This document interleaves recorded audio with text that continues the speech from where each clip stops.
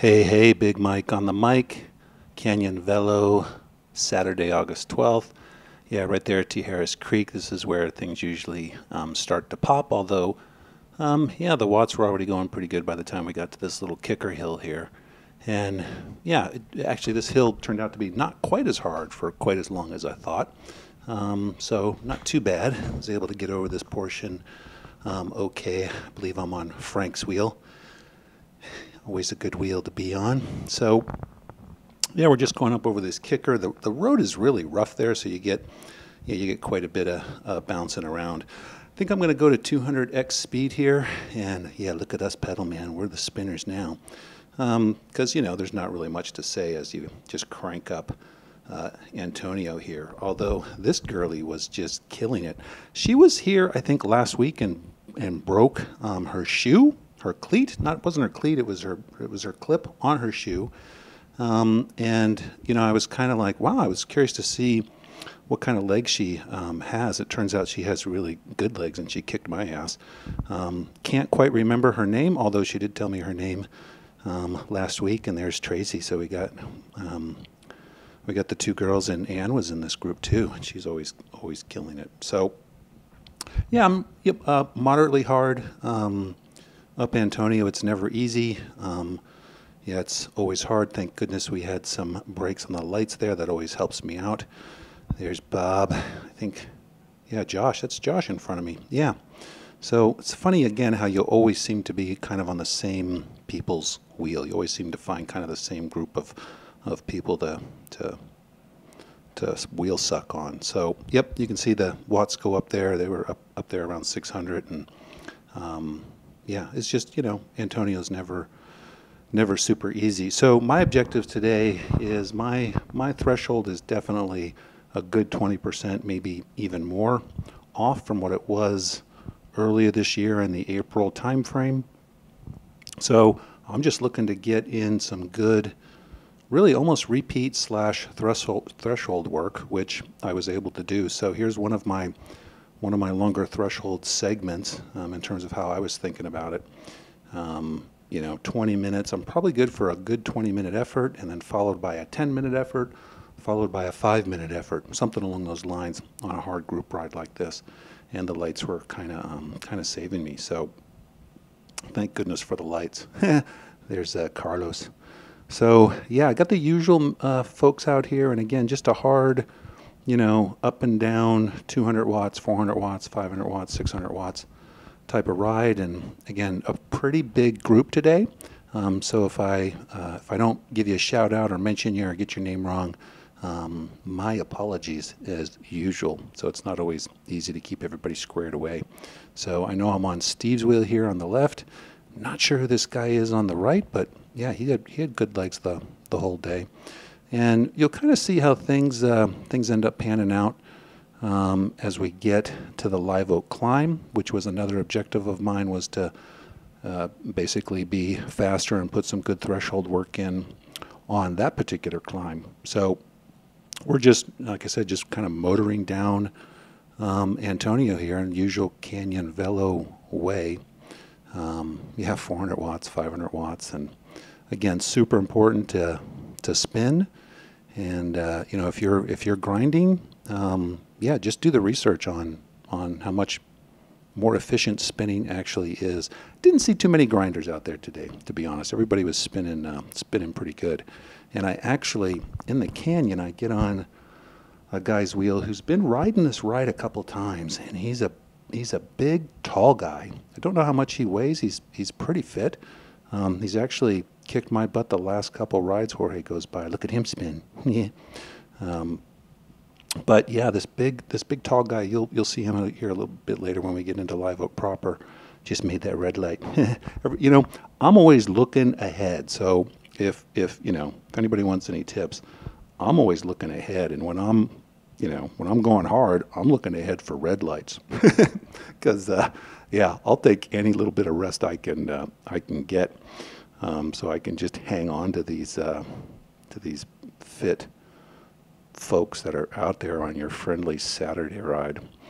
So I always look ahead and go, and I try to gauge. I'm like, are we gonna make that light? Is that light going to stay green? Is it going to go red when we get there? And I try to position myself in the group to my advantage based on what I think that light's going to be. So we got a few extra lights today, and I think that helped me a tad. So we're getting up here closer to Rancho. So what I tend to do, again, I'm trying to save watts here, so I'm just slowing down a tad. So when we actually do get to Rancho, I'm more towards the middle or the back of the group. I can just save a bit of energy by doing that when you go around this corner. The downside of doing that, though, is you got to time that light properly going onto Live Oak. So again, you got to look up the road there and you know, kind of see what try to figure out what that light's going to do. So here we do the turn as we go up to Live Oak, and I actually skip through the descent there, the straightaway and the descent on the corkscrew, and we're back on the Live Oak climb proper. And the group just started to split here. I pushed this forward and slowed the speed down to 1x again. Here's the big guy in orange, and they're out of the saddle. We're going up that first kicker, and you know, usually a split is made here, or things go pretty hard. And indeed, there is a group up there, as you can see. I've gone back up to 2x just because we're in Live Oak, and you don't want to see it just takes too long to do this at normal speed.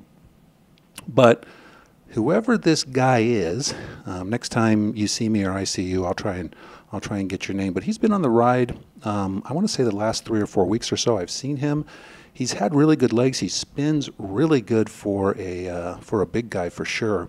And I essentially just planted myself on his wheel, and you know, the group, you can see a couple guys going past us that have a little bit better legs than we do.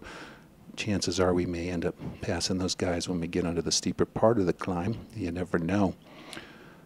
I'll have to see what happens after assembling this video. But I like being on this guy's wheel. This is one of the few riders where my camera is even, or actually looking up at the underside of his seat. Doesn't happen very often because I'm not a tiny guy. So this guy's, I bet he's got to be like 8 feet tall or something crazy like that. He looks super tall. No idea what he weighs, but being so tall, he's probably up there close to 200 pounds or so, but he is definitely fit. So yeah, just was a good wheel to be on, and I did use him like a domestique, as you'll see here. But you know, that's group riding, right? So yeah, we managed to get up to a couple guys who are either fallen off the A group list or went past us there a little bit too prematurely. And just settling in and trying to keep my watts and my cadence steady. And next week, hopefully I'll make an improvement on the time by another 20 or 30 seconds and continue to increase my threshold. So that was another little kicker there before the the wall, if you will. So yeah, I was just determined to stay on this guy's wheel and just let things go where they would go. So I was able to do that. Thank goodness, because again, he had just ridden me right off the last few rides. So maybe he was on a bad day, or maybe he just had trained a lot that week, or forgot to eat his Wheaties and drink all his coffee. So yep, so we're on the climb proper here. Again, it's just kind of interesting to watch the RPMs, watch the percent slope, watch the watts go up. So I thought he was just going to leave me in the dust here, but I stayed on it, shifted down into my I call it my emergency gear. So I think I get into my first gear here. I like to keep that for emergencies, the steeper part, the end part of climbs. So I'm like, oh man, am I going to be able to stay on? What's the deal here? I've been sucking wheel the whole time. Hopefully I can get him. So yeah, so I start to reel these guys in, and whoop, and I happen to go by him. So hey, much appreciated. I did use you there like a wet rag, and went by you, and yeah, that's how things go. He did say something to me when we got to the bottom. It wasn't anything bad. I couldn't really quite hear what he said. So it's kind of funny. All right, so we're done going through the canyon, going up Silverado, where I'm just completely shot, and we've actually come down Silverado now.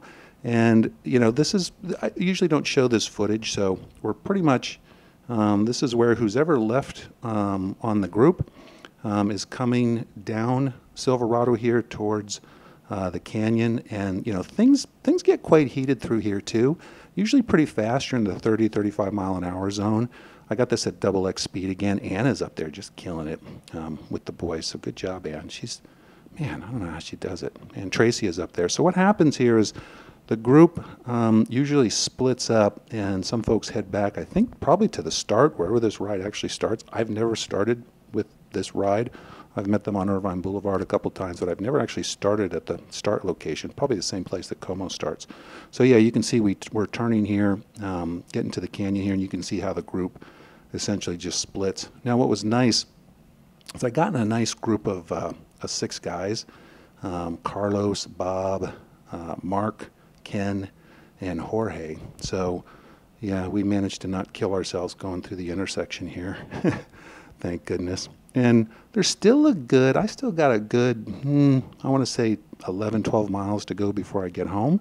And usually, I'm thinking, hey, we're going to go nice and easy, but not so much. So now look at these guys. There's the pink socks. Got to mention the pink socks, Jorge. I think they said enjoy life on his pink socks. And then we got Carlos in yellow. Now look at him styling. He's got the yellow jersey, yellow socks, and yellow gloves. Nice job there, Carlos. He's all in yellow. So now we're going up the downside of Cook's Climb, if that makes any sense, from the downside of Modjeska. And these guys just weren't going really hard, but nobody was going easy. And I'm pretty toast. So I'm sitting on either Bob's wheel or Carlos's wheel or who's ever at the very back, except for me. I'm at the very back, and we're making pretty good watts going up the climb here. And again, I'm just determined to not lose somebody's wheel. So I don't want to be, way off the back here as we go up this climb.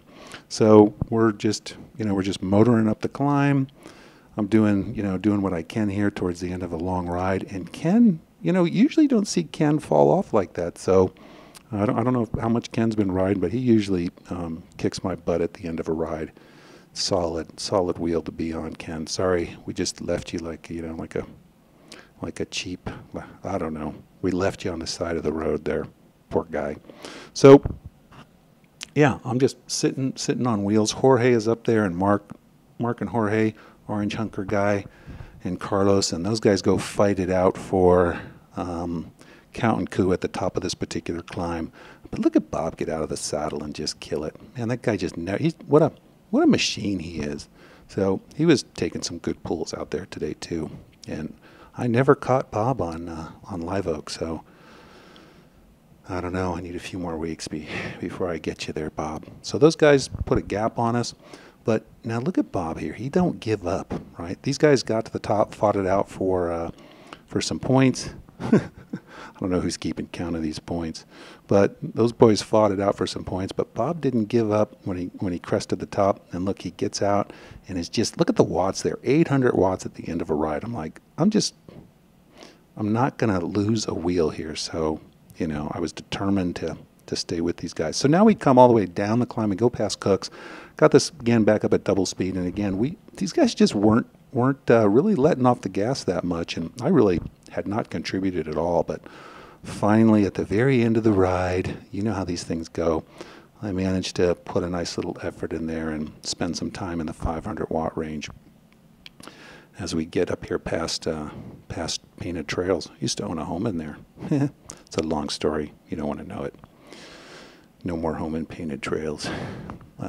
But yeah, hey, life is good. I mean, look at that. Look at our SoCal weather. Look at just, wow, how beautiful is that? So now we come down, and this is pretty much, and this is all that's left of the folks who live towards Mission Viejo and Ladera. So Bob goes straight down El Toro, and we turn off and go to, I just go home here, right off Marguerite. And I had been thinking about my swimming pool here for quite some time, probably from about, I don't know, somewhere on Antonio, I started thinking about it. So anyways, we turn on to Marguerite here. We're pretty much done. Everybody's going home. There be my pool. And yeah, I'm going to just look forward to jumping in that thing. And yep, there we go. All right, guys and girls, hey, fun riding. How blessed are we? Everybody have a good one. We'll catch you next time around.